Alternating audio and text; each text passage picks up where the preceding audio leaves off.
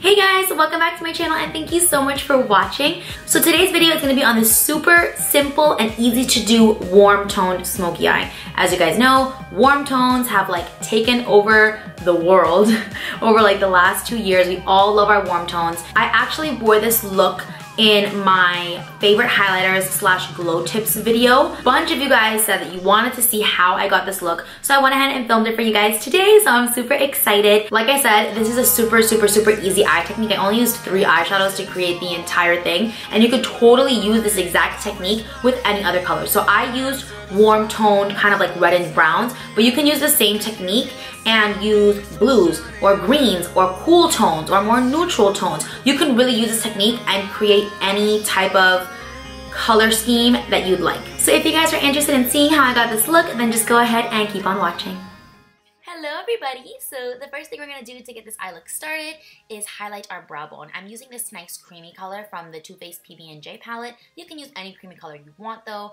I'm using my Morphe M333 and I'm just packing on a generous amount of the color under my brow bone, and then I'm just dragging it down towards my crease to kind of blend it out so we don't have like a harsh white line across our brow bones. So I went ahead and I did one eye off camera, and I'm going to show you now how I do the other one. I'm starting off with MAC Soft Brown eyeshadow, a classic, an oldie but a goodie, and I'm using this fluffy brush from the BH Cosmetics Necessary Eye Kit. Yes, I love this brush for nice blown out looks because it's really fluffy and it really like flares out. So it does a really good job of blending out the eyeshadow and giving that nice blown out look.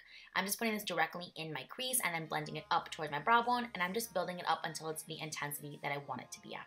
So next I'm going into the ABH eyeshadow in the color Morocco. You can buy this as a single shadow, but I just happen to have it in this palette, so that's how I'm using it.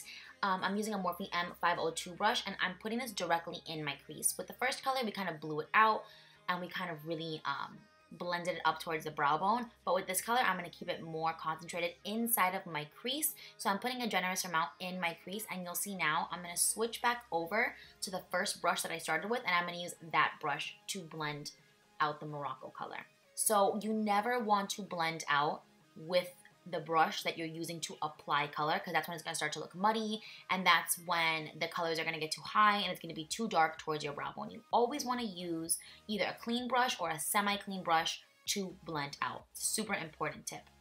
Next, I'm picking up a different Morphe M502, and I'm picking up the ABH eyeshadow in the color Sienna, and I'm just going to start to pack this on across my lid. I like to use a fluffy brush to pack on matte shadows because sometimes they can leave too much of a harsh line if you use a flat brush with matte shadows.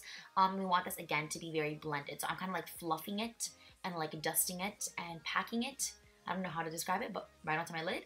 And now I switched over to the Morphe M502 that I was using for the color Morocco, and I'm using that to blend the Sienna color and the Morocco color together. I'm also using a little brush to get right into the inner corner because my big fluffy brush didn't fit in that little area, and I wanted this color all the way across the lid. So now I picked up my Morphe R41 brush, and I'm using this on my lower lash line with the color Sienna to smoke out my entire lower lash line. I'm going from inner corner all the way to outer corner, and I'm also bringing it up to make that little effect that I love so much, to kind of give me that cat eye effect without the winged eyeliner, which you just saw me do.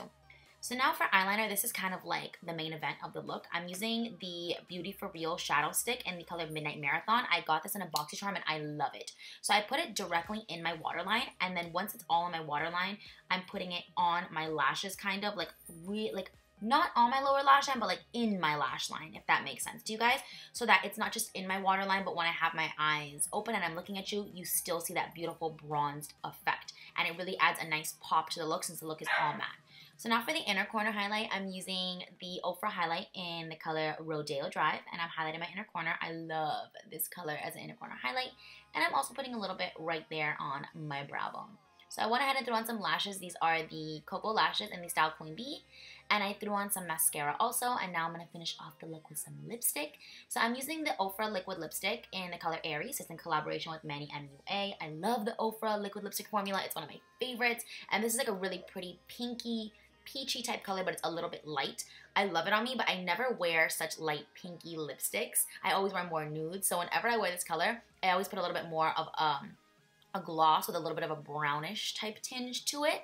on top to kind of neutralize it just a touch. So this is the Colourpop lip gloss in the color WeHo, which is one of my favorites. I love the Colourpop lip glosses. They're an amazing price and they're really, really, really good. And this color is actually really similar to one of my favorite lip glosses ever, which is Kylie Cosmetics Literally.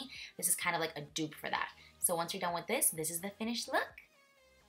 Thank you guys so much for watching. I hope you enjoyed this video and I hope you found this easy smoky eye technique helpful. If you like this video, please give it a thumbs up, and if you're interested in seeing more of my videos, go ahead and just subscribe to my channel. I'll see you guys in my next one. Bye! Mwah.